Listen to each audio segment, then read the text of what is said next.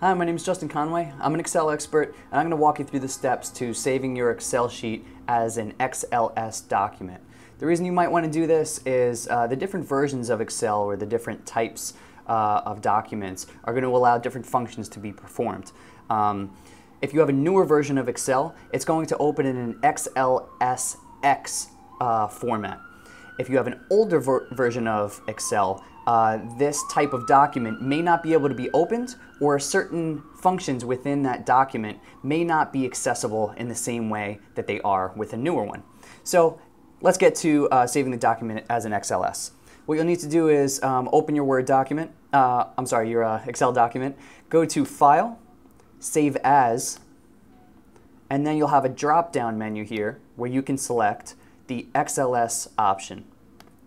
Select that, click Save, continue, and your document is now saved as an XLS formatted document. You can also select other options from the Save As drop-down, which include CSV for comma separated values, and go back to the XLSX that you originally started with. That's how to convert XLS document. My name is Justin Conway. Enjoy.